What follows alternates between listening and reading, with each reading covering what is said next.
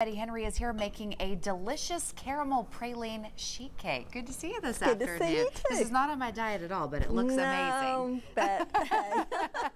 Why not? It's January. Everyone will go off their diet soon. They will. They probably already have. Yes.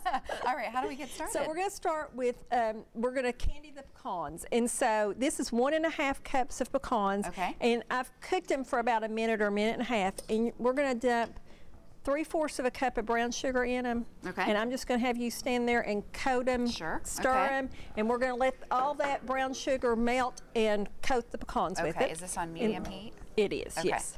And then I have got a cup of water with a half a cup of butter and a half a cup of Crisco or shortening, and I have boiled it. Okay. And I'm going to pour it over here into this bowl.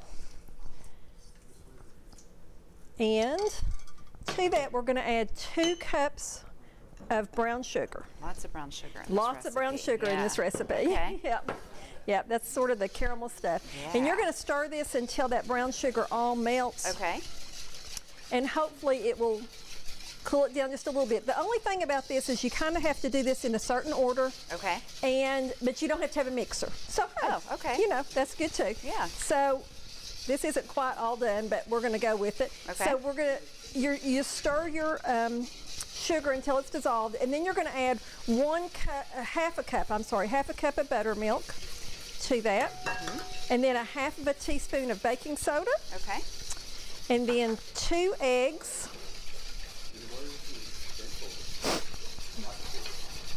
And you're stirring the whole time, right? I'm stirring the whole time, yeah.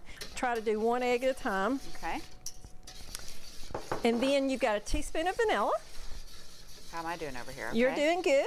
Yep, just keep stirring. Okay.